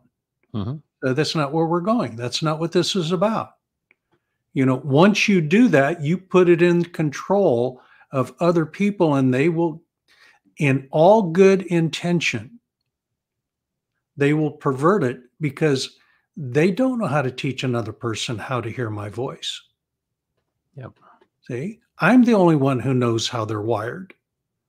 I'm the only one who knows when to inject myself into that situation and speak a little word into their ear in a half a sentence, or like in Mike's case, one compound sentence that, he's going, wow, that's okay. I like that. And out of a compound sentence, just blew this thing up. We get on the phone together, and two pages of notes later, he's going, wow, all out of a compound sentence. Well, I don't know how to do that, but Jesus knows how to do that. Yeah. And that, and we've said it many, many times. And by the way, learning how to do this is really essential. In sports, they have a term, and we've talked about it occasionally on here, especially in the early episodes, that you're only as good as your fundamentals. Well, that's what's happening. Your fundamentals are being not only established, but refined so that oh, wow, it really is true. It's just not a concept that I can say, guys, you've said your piece, we'll see you. Well, wait till you tell them to produce. Wait till this reality that Jesus has got it and you're starting to get it, and the intruder comes in and starts, brandishing all kinds of stuff, and you say, okay, show me what you got. And watch what happens to them. Now, you're not going to tell somebody who just got started day before yesterday to do that. But in a couple of years, you might introduce that concept to them. Just like what's happening, with what's happening with you. You're actually learning how this works, not from a theoretical or a philosophical standpoint, but hey, man, this is the real deal. That's what we're longing for on the planet, Matt, is the planet, if you're listening to them, if you're listening to the people, they're screaming out, will somebody please just tell me the truth? will you please just tell me the truth? Well, guess what? This is what the truth looks like. But it doesn't resemble anything of what a person thinks, because it's not a series of factual statements. It is a person. You want the truth? Go to the guy who's the truth. And we say it every week. You know, you're not going to be disappointed if you're really interested. Yep. And you're sharing that today. Yeah. I mean, what would have taken you to come up with the story that you talked about? Well, you can't. You can't. No. It's like, I don't have the horsepower to make that stuff up. No. You know? Yeah. It's a really delicate mystery that is, it's real. And I think that's, you think about this testimony, what is the testimony? Right. And I think about how do people come to it? Because there is a certain element of this that, as we partner with them, that we have a responsibility. Yeah. This whole idea of being kind of prepared in season and out of season kind of thing. It's not what I've been taught. No. It's not what I've been taught that it is, and that's where I feel like this idea of we've got to be preaching salvation. Right. And I think I brought up this last time, is that it feels like we've confused onboarding with the truth of the gospel. Right? Yeah. We've basically said, no, it's this mechanistic thing, and that's all that it is. And it's actually, no, it's like, when we teaching people about crypto, right? Okay, well, what's it like? Well, it's kind of like the financial system that we're in right now. What do you mean? Well, do you have a bank account? Yeah. Does it have a number? Yeah. I mean, do you deposit money?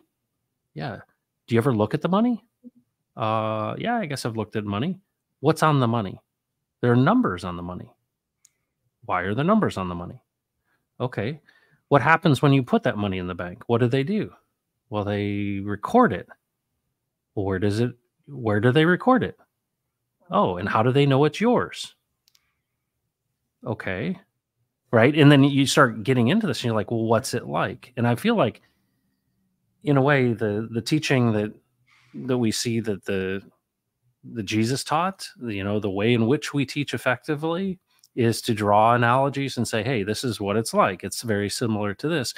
But let's not confuse the knowledge of it for the implications of it. And I feel like that's what we've kind of done, is we've said, we want to make this nice and tidy to onboard. But I think what I saw as a kid, why I thought it was all hokey, I thought this whole Christian thing was hokey because you know what? The way it's presented, it is. Because it's a form of godliness that denies its power. It doesn't have, and I was thinking about this, I came to Dallas in 2000.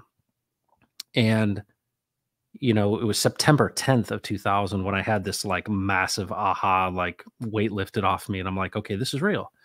But prior to that, I was kind of like going my own way. And, there's a lot of weird people that are into this Christian stuff, right? Fine. If it works for them, great. It doesn't work for me. Because I didn't recognize it for what it is. But it's also the way that it was presented. And because it felt like it lacked power. It lacked any substance. And what I think is really fascinating about this is I came into this kind of Bible church world. And in Dallas, if you know that area, and I know you do, there's this whole, group of people that come out of Dallas Seminary. Yeah. And, when you're kind of educated a certain way, you assume that that's the truth. And what is that theology? It's one that says, everything is closed, everything is over. We're in this new, period of time. And it really is promoted. And I think that this is the challenge that you'd have if you said to them, I think one of the toughest questions that you'd have to ask people in that kind of evangelical space is Jesus alive? And you might have to ask it like 30,000 times over and over and over again. Do you believe that he is alive? And because I would say the majority of this theology is built on the back of historic Jesus and no new revelation, no, it's a fake relationship because he's not speaking anymore, because there are no gifts anymore. And of course, this is what's so neat about this is this fits right in the middle, because I've seen both sides of this. I've seen the God is dead side of it, and Jesus is dead and he was a good guy. And I saw the other side, which is like, I'm making up stuff that God's saying, I've got a word for you. And what's really amazing about that is it's bastardized on both ends of the spectrum. On one end, it's like he's dead. And on the other hand, it's like he won't shut up. And he's telling me everything about you. And so then I meet you and I go, I can't even imagine, because you've never said this to me. You never said to me, hey, Matt, Jesus talked to me and he told me what you need to do. And let me tell you what that word is, my friend. And it's almost like I feel like that's the last thing you would ever say to me, because you understand how it works. Yeah. He speaks to people who are interested in hearing from him. He doesn't. Now, I think, are there insights? Have you been very helpful in giving me some perspective? You've asked me questions like, hey, are you open to an alternative view of this because of your experience? But you've never said to me, the Lord Jesus spoke to me about you, Matt, and he said this about you. And that to me is wrong too. Yeah. It feels wrong. And I'm not sure that I got it right, but it's like, I'm not saying that there's not prophetic people, but it's almost like a cultural prophetess, right? The prophet and the prophetess, and they're, I don't know. It's weird. And then on the other end, it's like, well, we're all alone here and Jesus is dead and we're on our own. And it's like, I'm so thankful, because I literally read the scriptures and I'm like, what happened to this guy? He was really active and he was like involved in a lot of things and had a lot of things to say. Where's this guy? Anyway, I digress. Hey, it's really hard to put Jesus in a box, which is what we try to do. But just because we have experienced him in one way doesn't mean that's the only way or the primary way that he operates. I mean, Yeah. he is, like I said earlier, it's very fluid. So sometimes, and I have had him say, okay, Steve, go talk to somebody. Yeah. And, this is what I'm saying, and they need to pay attention to this. I remember one time the Lord told me to go tell a guy he was going to be fired from the church as a pastor, that Jesus was actually, your time at this church is over. Start making plans to go, to go on the next leg. And this particular individual is supposed to follow behind you. Not realizing, I mean, I didn't even have any clue about how that church system worked. And, and I expected him to jump across the table with a right cross and, who are you? And he reached back, and just got this big old smile on his face. And he said, you're like an angel from God. My perspective was I was prepared to, to start carrying off blows, and he was thrilled. Well, why did Jesus have me do that? To reinforce what he had already heard. Exactly. Yeah. And then, okay, this next guy is. Now that makes sense to me. Yeah. Well, that is how he does it. It's, if I can go back, the mechanism is neutral. Yeah. It's how it's used. It's what spirit is animating that.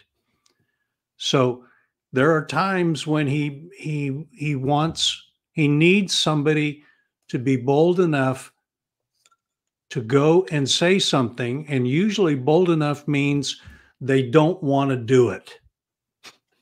The boldness is not in their enthusiasm to do it. Their boldness is to act in a way that they would prefer not to. because they know that's what Jesus wants them to do. That's what boldness is in the kingdom.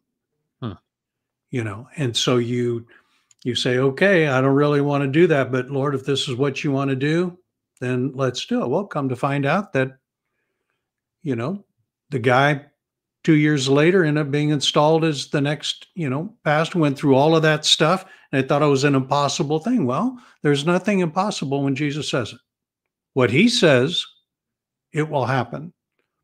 Now, what we want to do quite often, and what we're taught to do, is to speak boldly for Jesus, quoting scriptures and then ending up obligating him to fulfill because it's written in the Bible. He's not obligated to do one bit of that. And man, that's where the rubber meets the road in our previous vocabulary in this episode. That, okay, so it's a hard lesson to learn that Jesus just is not obligated to anything other than what his Father says to him. And that is both frustrating at times, because I'd like him to pay attention to what I have to say, meaning I want him to do what I want him to do. And him saying, well, Steve, that's not how this is going to work. That's not the plan that my Father has in place. Are you okay with that? Well, I suppose so. It is a wonderful thing that is totally unnerving to come to terms with the immovable Jesus when it comes to truth. He is absolutely immovable, which we might call stubbornness, but in his realm, hey, why would I move apart from what is true? Why would I even do that, Steve? I understand your perspective. I know what you're trying to do. I know what you think in that, but that just isn't true. Are you expecting me to move into what is false?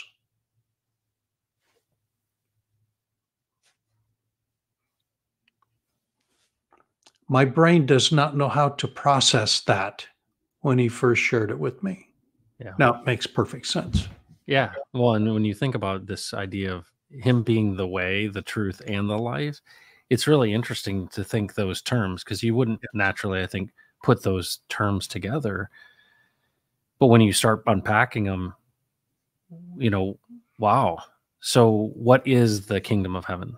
Thy kingdom come, thy will be done on earth as it is in heaven. If he is the way, the directional way, the truth, which is obviously what we're talking about, this pure light, and what is this real life?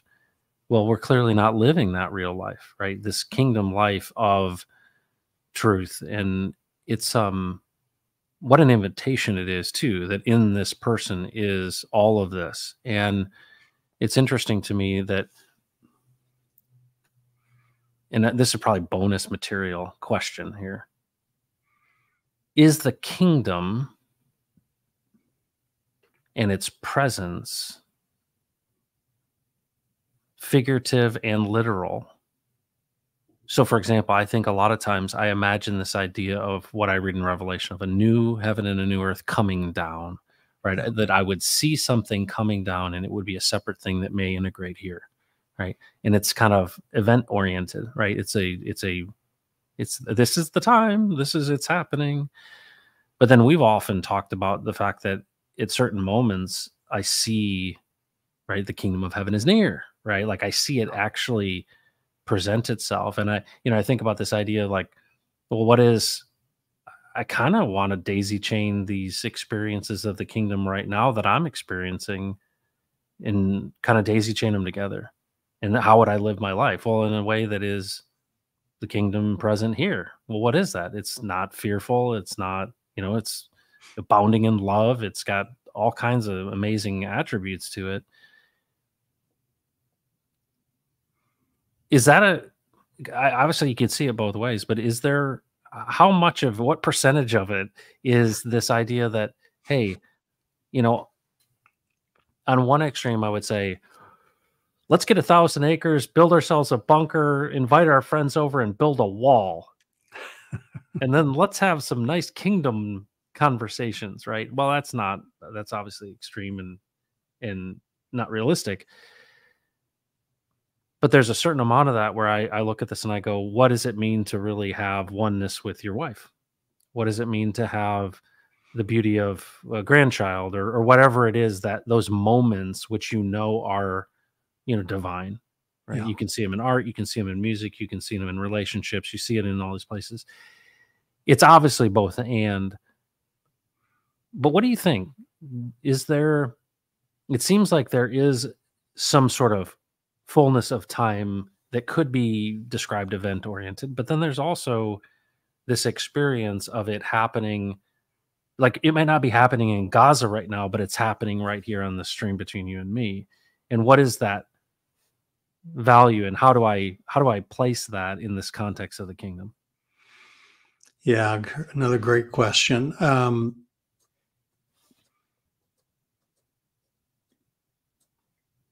Luke 19, it begins with Jesus coming in and having his experience with Zacchaeus. We've talked about this a little bit Yeah. in the past. And then as he's going through this various thing, salvation has come to you and your house this day. Well, wait a minute. I don't remember seeing Zacchaeus follow any of the, he didn't follow the flow chart, Yeah, that's right. to get saved here. How did that even work? And And yet how did it Jesus, affect his household? yeah, and it went from him to his whole household. What? Wait a minute, hold on here. See, so right off the bat, Yep. the book is recording something that is 100% contrary to the mechanism that we have been told is appropriate, how people get saved. So obviously, Jesus has a different picture of what being saved looks like than what we do. He then goes on to tell a parable.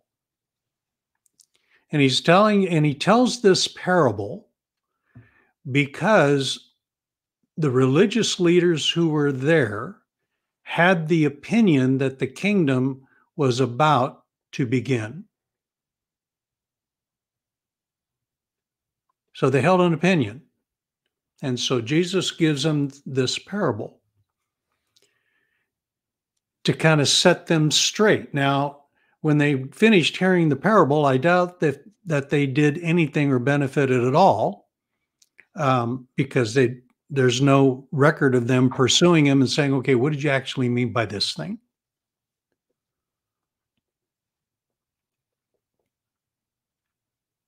So what we have done is we've carried that model as if the kingdom is going to happen. The kingdom is going to appear. The kingdom, all of a sudden is going to manifest, in this. And yet Jesus, when he answered the question about the prayer, said, your kingdom come. If you actually look into that word, it says, your kingdom come and go. Your will be done. What is the will? Your decrees is one way that could be said, that your decrees are accomplished, that the things that you have set in place will occur, that your wishes regarding every element in creation would be accomplished. As in, that there's a fascinating word, in.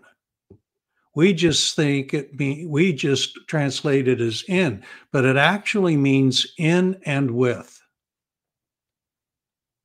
So, as in and with the heavens, so also upon the earth. What does the word upon means? In those places that are apt and fit for the situation and circumstance. What is that situation and circumstance? Where the Father has decreed something. Now, why am I saying that? Now let's back up again, kind of like our exercise to back up. When Jehovah created the garden, let's go back to our friend, and he put Adam and Eve in there, were they experiencing and participating in the kingdom of God at that time? Yes. So what are we worried about it coming? Yeah, it's already here. The kingdom precedes us all. Yeah. It's not waiting. The idea that we are somehow going to materialize the kingdom is way off base. What we do is we simply desire to participate with Jesus in it, and he brings us into his kingdom.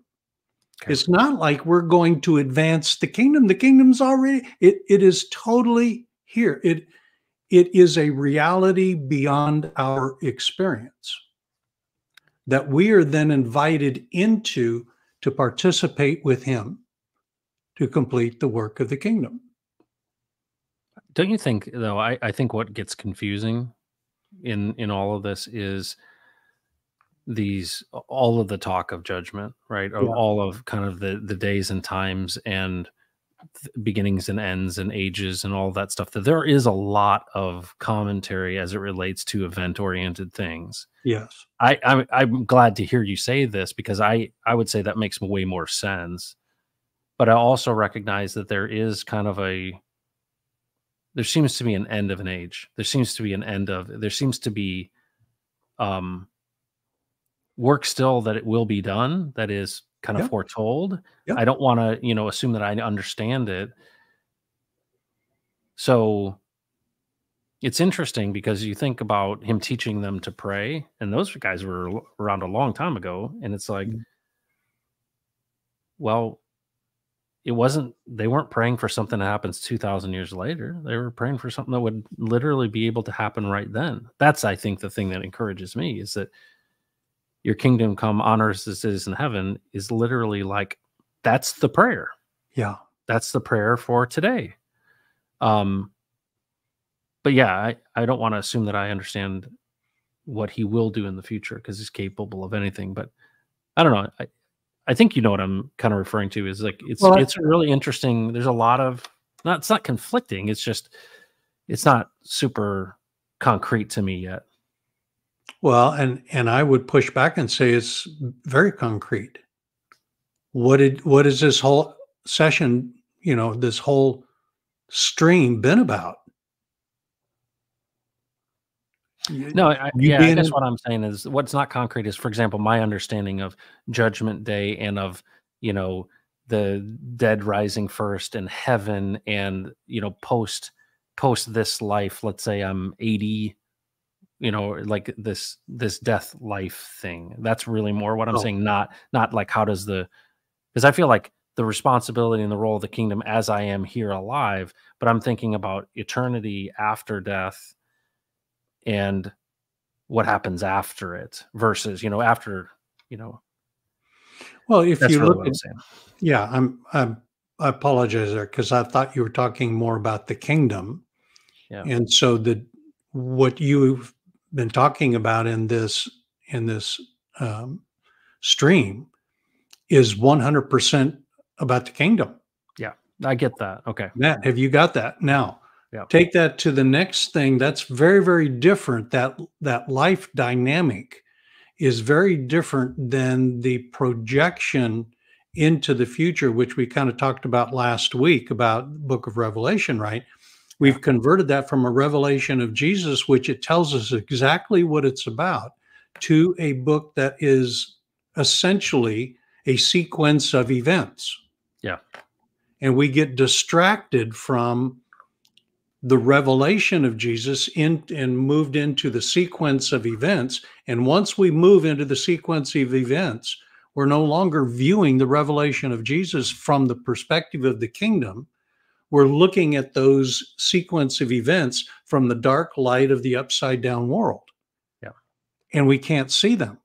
And so if we want to really look at what's happening in the future, we got to get out from underneath the upside down view. Yeah.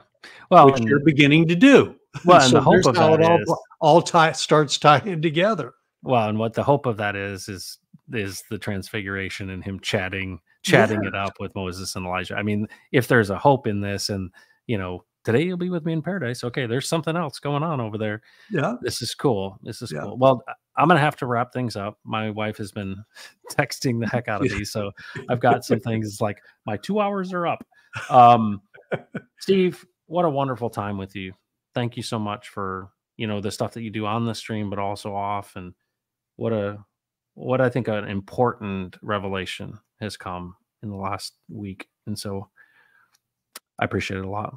Hey, and that you're sharing that with your folks is quite amazing, because that's, as you've said many, many times, this is not about a session of preaching with one another. It's actually living the deal.